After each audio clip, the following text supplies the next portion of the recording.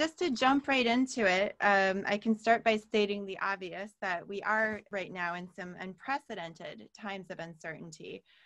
Everything from what's going to be happening next politically, medically, educationally. I think the whole world can feel a little bit up in the air right now, and making decisions on how to navigate in that can be challenging when the one thing that is certain, of course, is uncertainty. So the best path can be different for everyone. Obviously, we've got factors of family, work, personal needs, and when navigating decisions in times of uncertainty, it can be really helpful to take a moment, step back and pause briefly just to think about where we're going and how we'll get there and what are the guideposts that really matter the most to us. So I want to thank all of you for choosing to do that here. Just during this time today, that's exactly what we're going to be doing in just a conscious manner.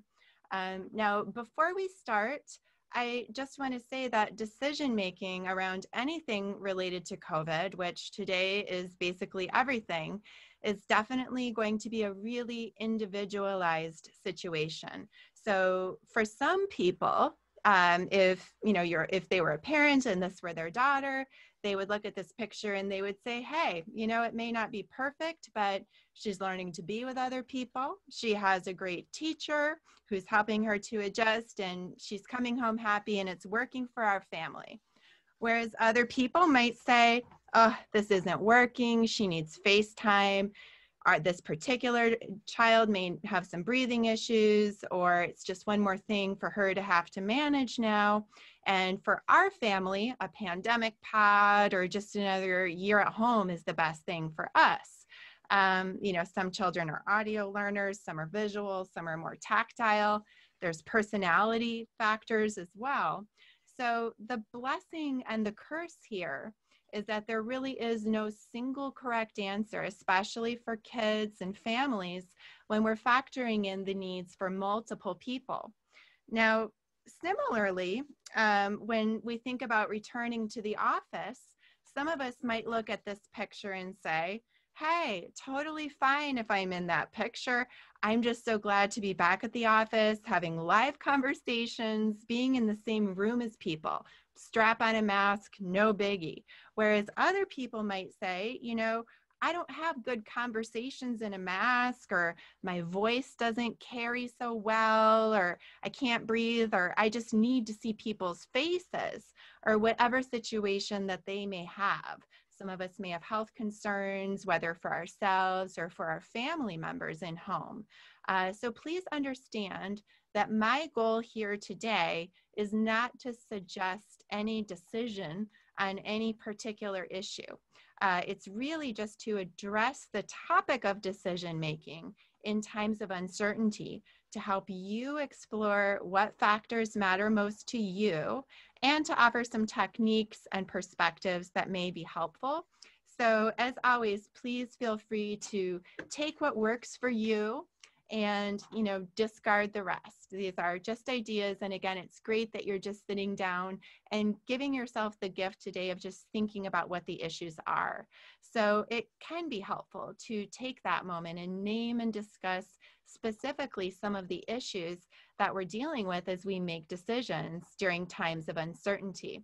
And I use a chessboard as an example here because I know sometimes in decision making in times of uncertainty, life can feel like a chessboard. So for example, parents, for example, who are trying to think about remote versus in person versus hybrid, our children's education, and every future is at stake. So the stakes can feel super high. And so in these types of situations, it really can be helpful to just specifically take a moment to name and discuss some of the issues that we're dealing with as we make decisions during times of uncertainty. When we've taken that moment to inventory and organize and put labels on things, we feel calmer and we function more efficiently. So whether it's a kitchen cupboard or our mental cupboards, and no, this is not a picture of my actual kitchen cupboards. They're actually not that well organized. The idea is just that taking a moment to label the factors can increase our awareness, and it can help us to stay closer to others, have better relationships, since we have a vocabulary to share our process because we've taken that moment to reflect and to think. And that also helps us to get feedback and support from others when we really have the words at the tip of our tongue to pinpoint the feelings and the issues that matter the most to us. One more reason to just take a moment on inventorying the factors and concerns here is that in terms of self-esteem, it's actually a behavior of self-esteem. And it's also a preparatory behavior. So anxiety's healthy function is to stimulate preparatory behaviors. And so if you do have anxiety around making decisions in times of uncertainty, it's actually a really healthy preparatory behavior to take action on that by taking an inventory of what the factors are. So as I'm going to share in a moment, some popular factors that I'm hearing a lot about right now in my practice, you might also think of some additional factors or concerns in your particular situation, and it's good to put those things into words as well. I would encourage you to jot them down, just on a sheet of paper next to you. Just also to preview for you, we are going to be doing some exercises later where you will practice making a decision. So as I read the factors, if anything makes you think of any particular decision, keep that in your mental back pocket. So some of the factors that might be on your mind right now are things like risk tolerance. So some people, of course, they're open, they don't really worry too much about risk.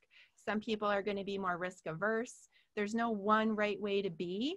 The idea is just to understand yourself and the people in your family and to be able to talk about risk tolerance and what it means to you.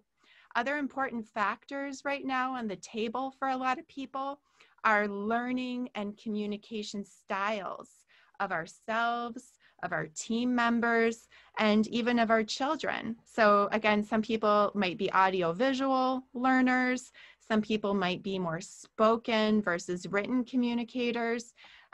Even things like the need for affiliation in psychology, which is a psychology term about just feeling part of a group and how important that is to different people.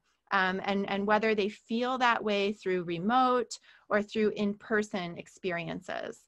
Also being conscious of the factor of wearing masks. So, reading faces versus hearing the words alone is going to affect different people differently. So again, I'm not here to tell anybody what they should do. I'm here to help give you some vocabulary and stimulate you to take a moment and think and reflect about what the factors are for you. Other factors that have mattered to people are things like the age of the child. That for parents, that could be an important factor for parents when they're thinking about the developmental stage of their child and that child's ability to focus and pay attention. Medical issues of the self, of yourself or of your extended family, as well as financial needs to create security, which is really important too. So picking up again with the idea about the financial security, I just wanted to say that for some parents, as they think about that piece on their chessboard, they sometimes almost need permission to acknowledge to the children that that's actually part of the picture as well. And I just want to encourage parents to know that that's okay to talk about.